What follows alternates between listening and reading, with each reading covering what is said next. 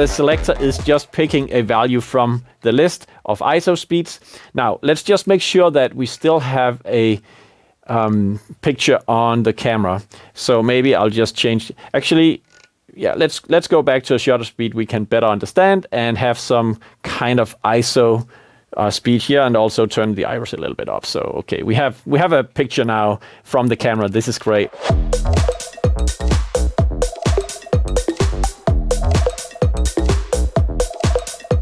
Today we'll look at how SKAARHOJ's new Blue Pill platform works with RED cameras. We have a RED Komodo camera here today. We are also very close to bringing out support for V-Raptor. And this collaboration with RED has been amazing. During the year 2021, we have worked with them to bring this support out. It has already been proven on big productions and with really challenging cases as well, like stereoscopic capture and multiple cameras involved. So it has been on the road, it has been tested there, and now finally we can bring it into your hands. And it also involves new products from SKAARHOJ. So we have the RCP Pro, which is this controller we have right here from SKAARHOJ that has the Blue Pill built into it. So this device talks directly with the camera.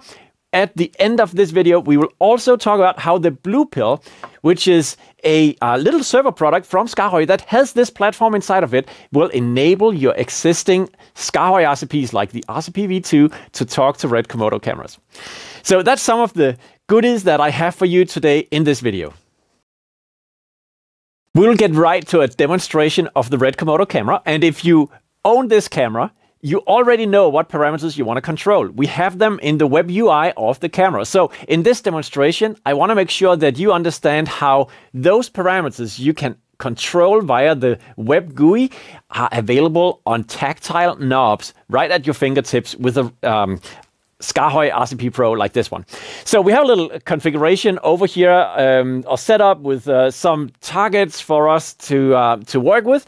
And on the RCP, we would usually operate out of the home screen. So one of the concepts that deployed on SKAARHOJ RCPs, typically with Blue Pill, is having a home screen navigation-wise that give you access to the most important things. So if you look in the display here, you see things like offset, red, green, and blue. You have the color temperature of your camera, exposure adjustments, ISO, shutter speed, and focus.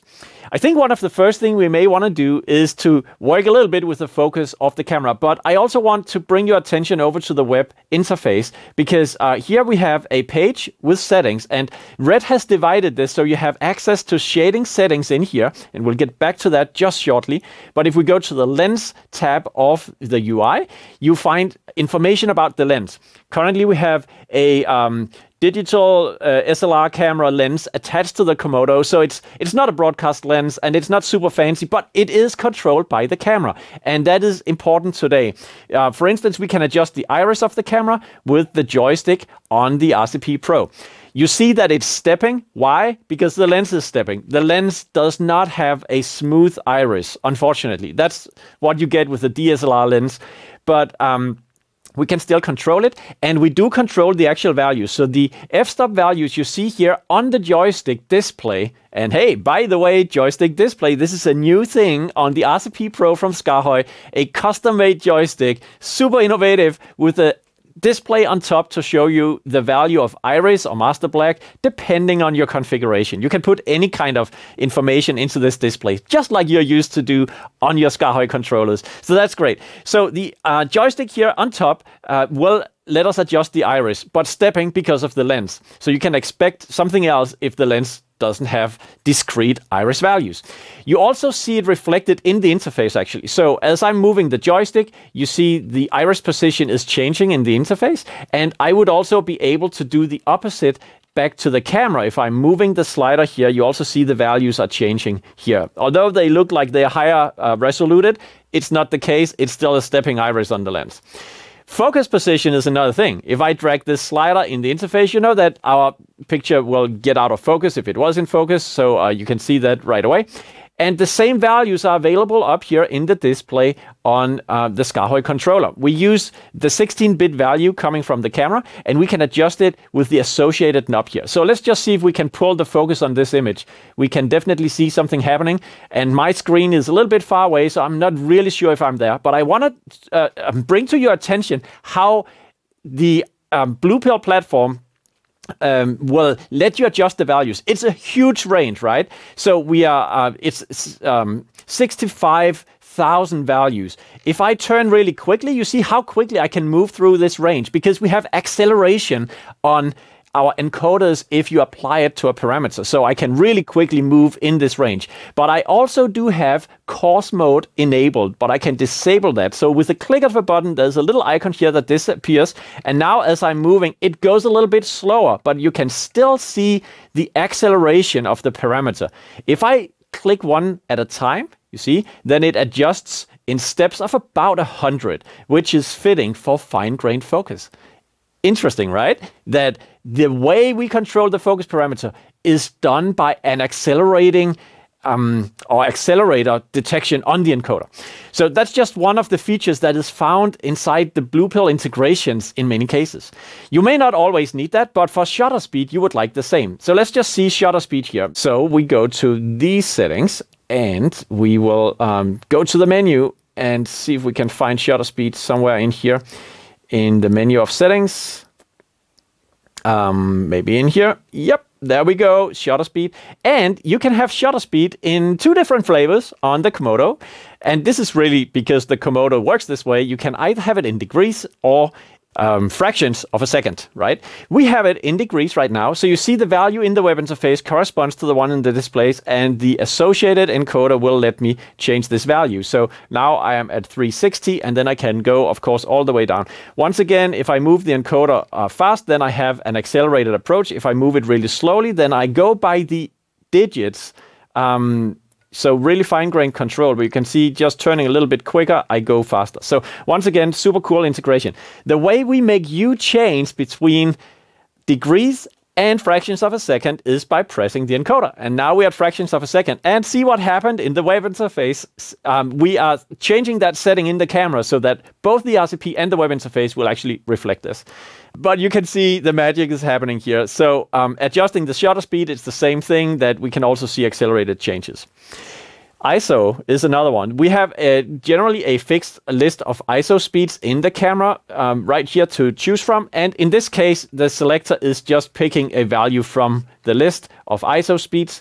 Now, let's just make sure that we still have a picture on the camera. So maybe I'll just change. Actually, yeah, let's go back to a shutter speed we can better understand and have some kind of ISO speed here, and also turn the iris a little bit up. So okay, we have a picture now from the camera. This is great. Now, so that's some of the things you find on the home screen. Exposure adjustment is like a bias that will make your image lighter or darker. Right here as well. Let me see. In this case, we also have larger steps. In this case, you see that the change between having fine and coarse mode is whether we go by 1/10 of the value or if we go by half the value. This is increases, decreases of 0.5 if we do this. So that's a general principle you find on many of these values. If we press and hold, then often you also see a reset to the 0 value. So that's, again, a classic SKAARHOJ interaction design that you find on many of our controllers. If you have followed us for years, you know that in the Unisketch universe, which is our existing platform for years, we have many of these interaction design concepts in place already. So they are also available on Blue Pill platform that will work with the Red Komodo camera. So you'll be right at home if you work with this integration. Color temperature up here. Let's just see, where do we have it over here? I think we would be back to the color tab in the interface. Yeah, so here we have color temperature. It's currently, it says at 10,000 Kelvin, but the interface here is actually working with the presets. So you can see presets like cloudy, daylight, flash. These are presets that are suggested by Red. If I click this button, then I go to the actual value, and you can see that I am able to adjust this value down to the to a single number here, like, you know, really fine-grained color temperature. Once again, if I move it quickly, I get some acceleration on the changes to the values. So you can both do really small and larger changes to the color temperature. If I click once again, I'm back to the presets. And as I now move the encoder, I will be able to browse through the named presets that exist. Offset red, green, and blue are put into the home screen because we believe that these are some of the CDL, the color-related settings in the camera that you would care about mostly. So you can also access them other places. And let's just quickly try to turn them up so we can actually see some changes happening to the image. Quite quickly, I get into deep waters here. So I'll just press and hold to reset these off again. Since that was definitely demonstrating that something would happen. But I want to bring you over to some of the other navigational menus on the RCP. So home screen is where you would go and have the most important things. And yes, you can customize that. So if you want to change what is on the home screen, you can do that. You can actually change everything. But the idea of the home screen is that some of the changes you can make there would also be possible to do and still maintaining the original configuration provided by SKAARHOJ. But that's details for a later section in the video. If we go to exposure, we see exposure related settings like iris, which is already adjustable by the joystick. So you would probably do it down here, but we also for completion, we include it in the menu up here. Then we have display, I want to PRE, it has a name, and I know it's in here, display preset, right? So we have a number of values that are in this drop-down in the interface. We have broken them out on an encoder for you right here. You can see it follows along. Highlight roll-off right here. Once again, we have these 5 values. I can change between them on the RCP. So that's documented. We have low contrast, medium contrast, and so on for output tone map. Let's just try this one out. You see the values are changing by this encoder, and they also do in the web interface. The exposure adjust, we just looked at that. We have the ISO speed already documented. And there you have the setting between time and angle. So I make it, we also broke it out here in the exposure menu. So if you did not know about us being able to change this value by pressing the encoder in this case, then you can also do it directly there.